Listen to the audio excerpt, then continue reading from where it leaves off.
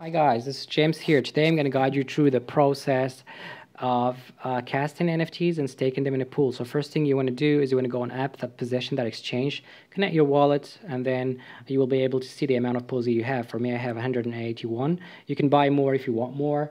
And then here you can decide how much POSI you want to use. Now, note that the amount of POSI you use here has nothing to do with the NFT character that you will get. So this is depend on luck. You can use 100 and get a boss. You can use 5,000 and get a farmer. So this will depend totally on your luck.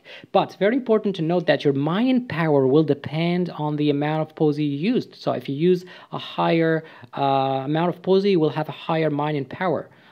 So that's for it. So let's say I want to use 100 POSI to stake.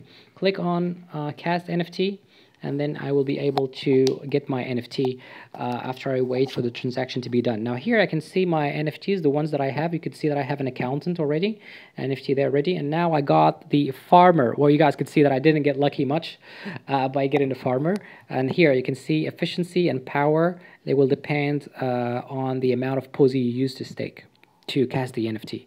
Now here I can see my two NFTs. A very important thing to see here, the decomposition time. Now, if I want to switch back these NFTs back to POSIs, I need to wait for a certain period. The tokens are locked here. For example, is a month, and here's a month in a few days. So if I want to go back from NFT to POSI, I need to wait. By the way, we will provide a marketplace where you can buy and sell NFTs later as well. So you can see also your NFTs here. Here the history. You can see that I have a janitor already. Now, if you want to stake it, you go on pools. You can see classic pool and NFT pool. Now, if I want to see if I have anything staked, click on unstake, and I will see that I will have accountant is already there. Now, if I want to stake more, click on stake, go on here, choose the NFT you want to stake, and click on confirm. You can see it's very simple and it's done.